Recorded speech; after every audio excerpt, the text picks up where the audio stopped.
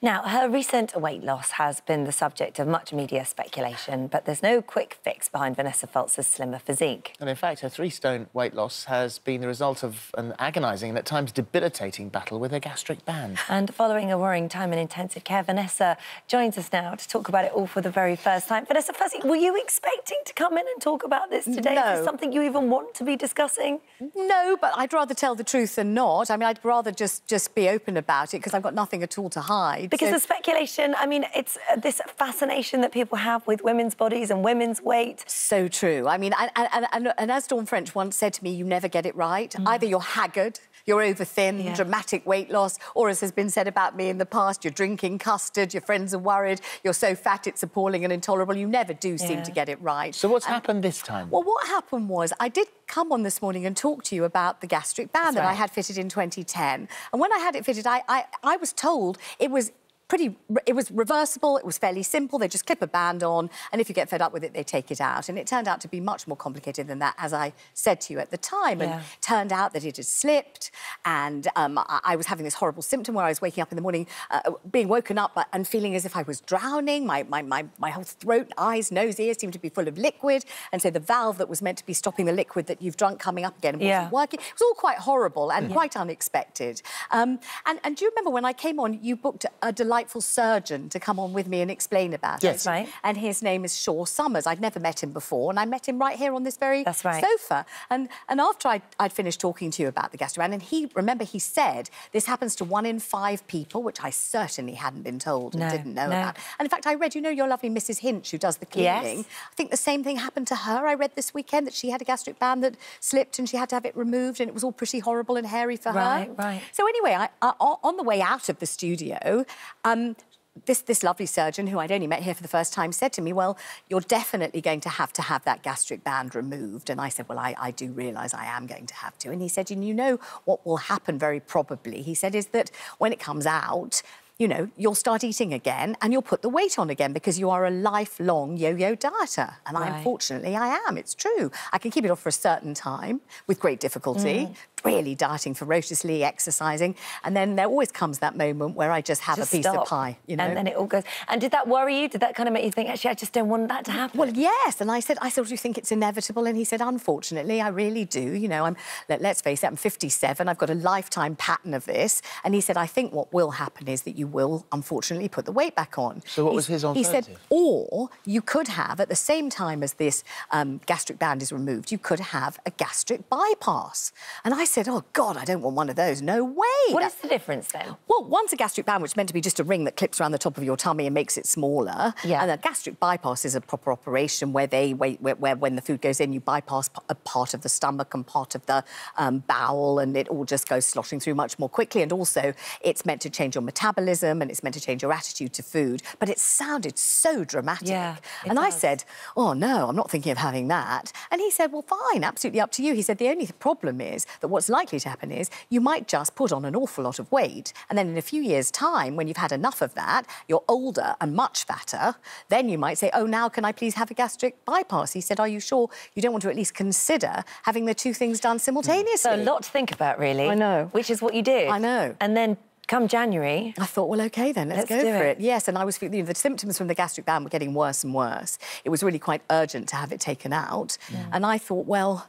OK, let's go for both. But the operation wasn't as simple as you'd hoped it would be. Well, that was mostly because once he got inside, it turned out that the gastric band had been thoroughly, I know this sounds disgusting, forgive me, embedded in the liver, my liver, and it all had to be very carefully dissected out. That took some time. It had also caused a hiatus hernia, which had to be repaired.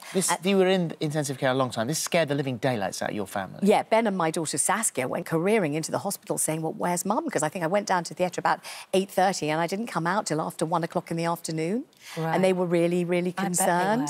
But fortunately, he was able to, you know, get the gastric band out, and he was able to do the bypass all in one operation.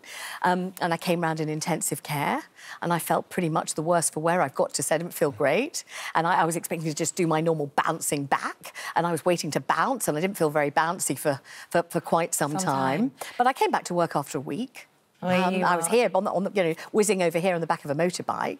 So how are you feeling now? What difference has it made? I mean, presumably it stopped all the, when you fall asleep and all the liquid and the drowning thing. I mean, that's finished, that's gone. That's gone, and any sort of reflux, any kind of discomfort, that's completely gone from that moment. I mean, we can see one side effect of it is that you've lost weight. Well, I've lost just under 3 stone, so I'm absolutely loving that. Yeah. And what I've experienced is just feeling a bit less interested in food. I don't mean I never want to eat any food. It's not like that. But I'm not thinking, oh, what could I have now? Now what could I have? Give me something to eat. Don't feel like that. But it's put you in a fantastic place. You look amazing. You do. But you say in yourself, you're disappointed that you had to go that far. I feel like I don't want to come on television and say, look what I did, isn't it great? Because that's not really how I feel. I feel like, what a shame. I couldn't just do what you do and virtually everyone watching does, which is just control it. I feel like, why couldn't I say no to a piece of cake? And why couldn't I say no to the ice cream? Just why not? And I never was able really to get to the bottom of it. And I had a bit of counselling, a bit of therapy over the years,